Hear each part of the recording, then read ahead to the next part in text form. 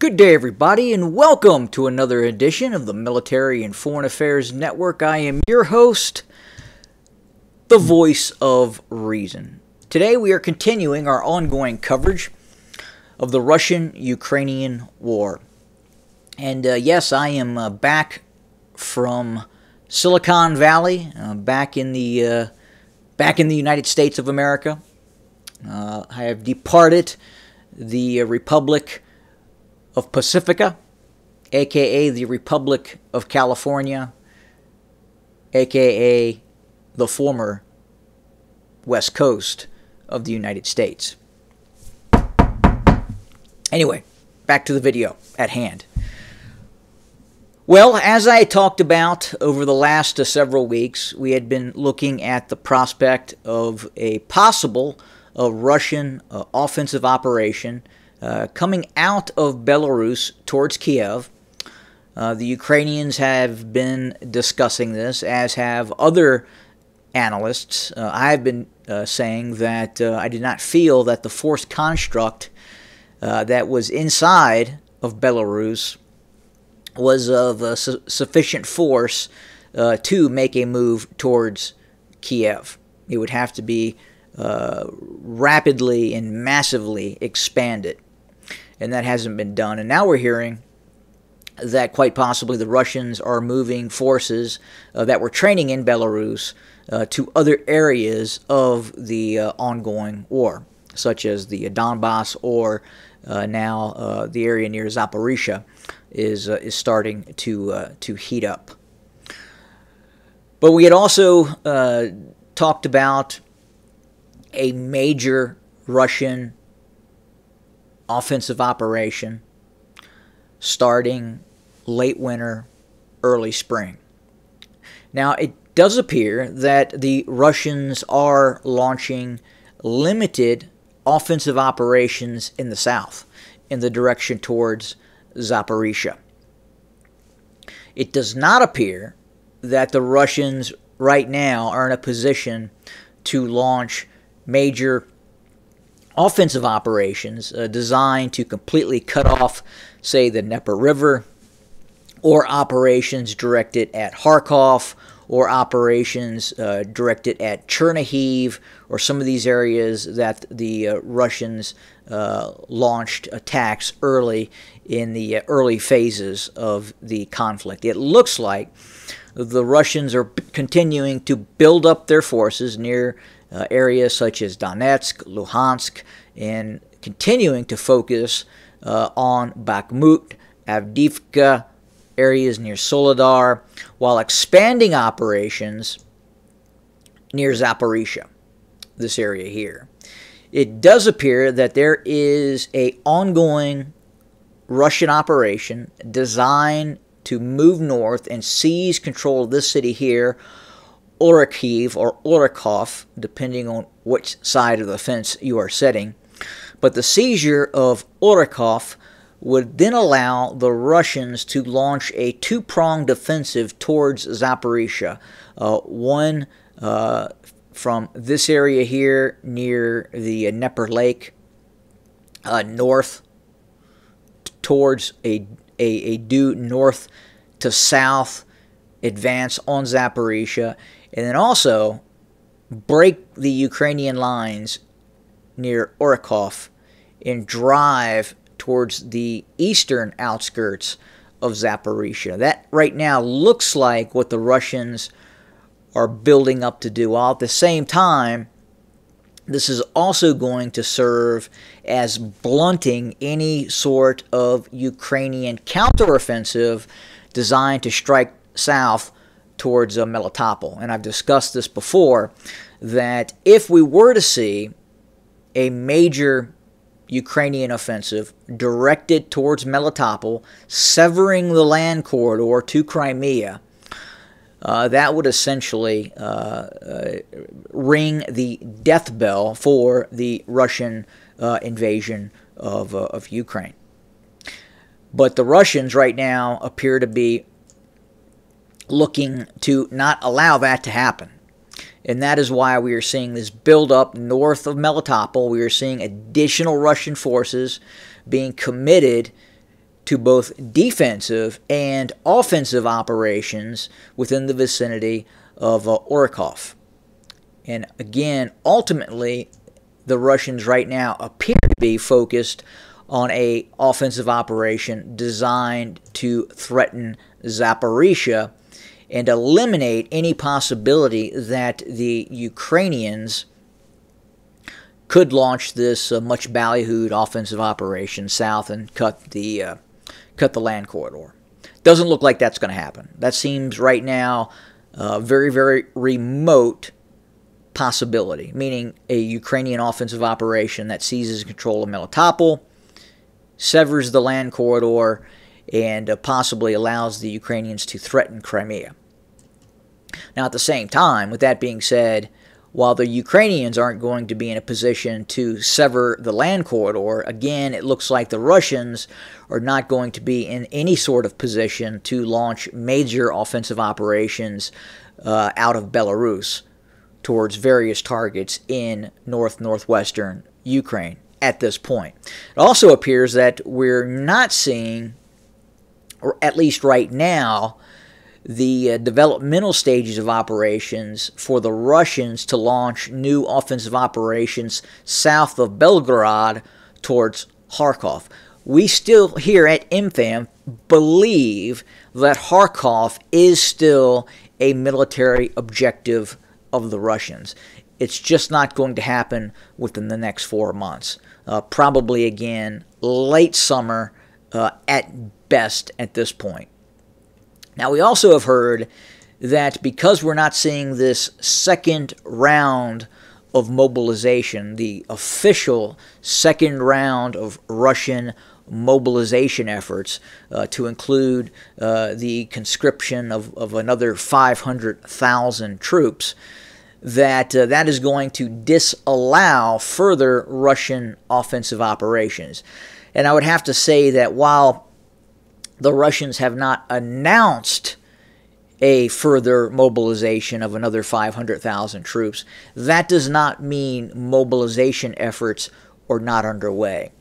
I think initially when the Russians announced the 300,000 person recruitment effort, that was the general mobilization order, and we still believe that the Russians are continuing to mobilize, continuing to expand its capability to launch operations in Ukraine. And again, we do believe that by late summer 2023, the Russians are going to be in a much better position to launch operations, renew operations against Ukraine, but not in the winter, not right now, and again, probably not in the spring outside of operations that are happening south of Zaporizhzhia.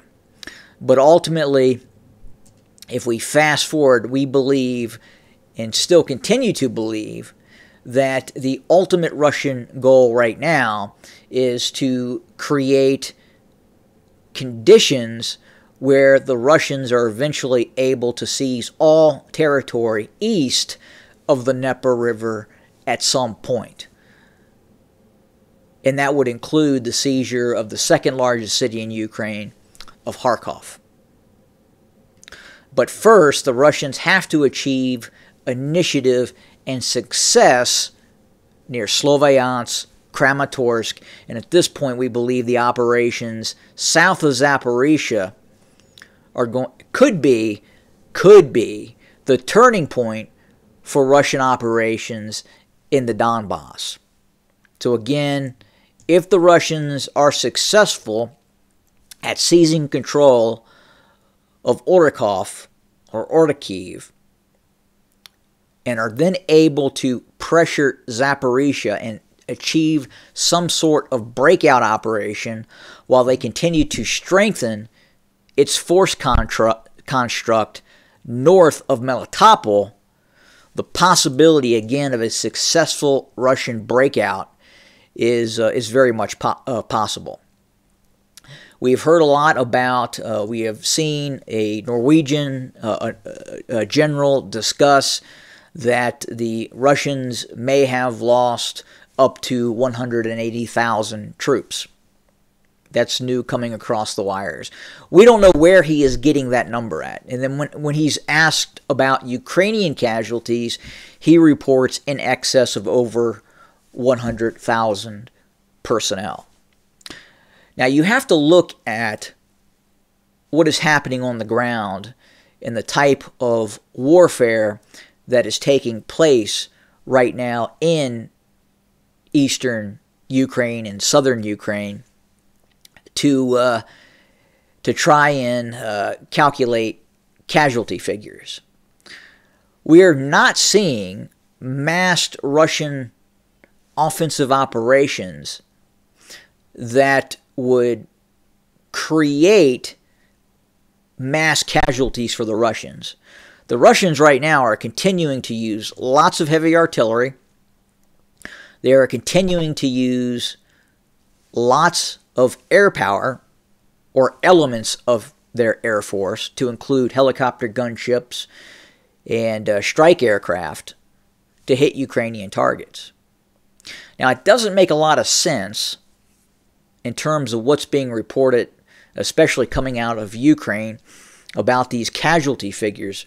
And some of these daily casualty figures that are being reported by the Ukrainians are 500 to 600 Russian casualties, and all the Ukrainians report is just they are suffering 1/10 the casualties of Russian forces. So they are saying essentially that 500 to 600 Russians are either being killed or wounded. It's difficult to say what they're actually saying. Some say they're 500 to 600 Russian KIA. Some believe it's 500 to 600 Russian KIA and wounded, while 1/10 or 50 to 60 Ukrainian soldiers killed or wounded in daily operations. That just doesn't make any sense considering what's happening on the battlefield.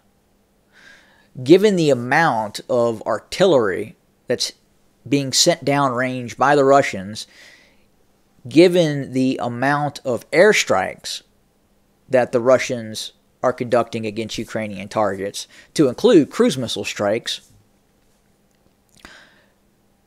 these casualty figures just don't make a lot of sense in terms of the lowball numbers that the Ukrainians are reporting, and the very, very high numbers that the Ukrainians are reporting on the part of Russian forces. We would suspect that casualty figures are probably, at best, lean towards, right now, the Russians quite possibly suffering less casualties than the Ukrainians. And again, what I base that on is the Russian use of air power and the Russian use of a lot more heavy artillery and multiple launch rocket systems being fired downrange than what the Ukrainians are using. So at best, casualty figures are probably on par. Now, yes, operations that took place near Soledar, where we saw those infantry battles taking place near Soledar, yes, in all probability, the Russians did take casualties near Soledar, as did the Ukrainian forces as well.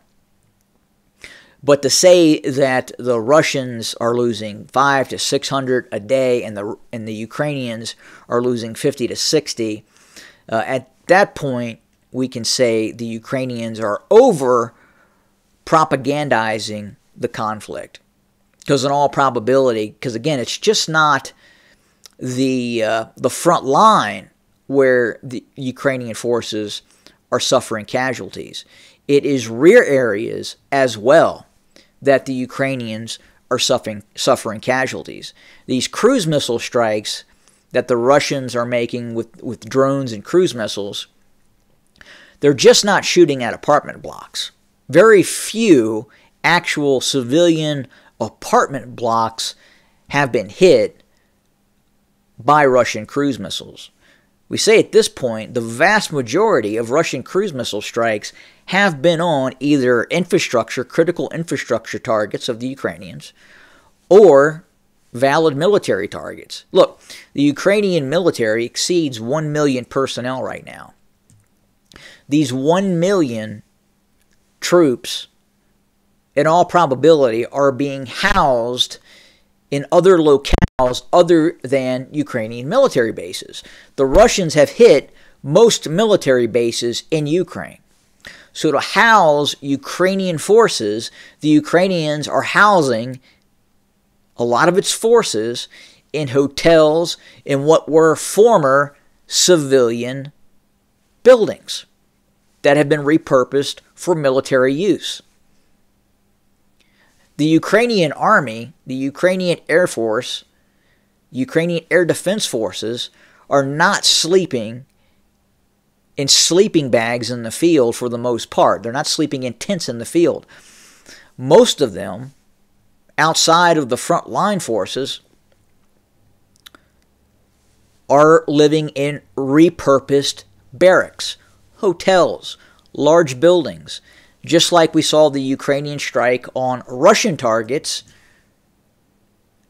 against repurposed buildings. That recent strike against that repurposed building, that technical college that was being used to house Russian troops, that was hit successfully and quite possibly killed up to 100 Russian soldiers, the same is being done to Ukrainian forces with Russian cruise missiles.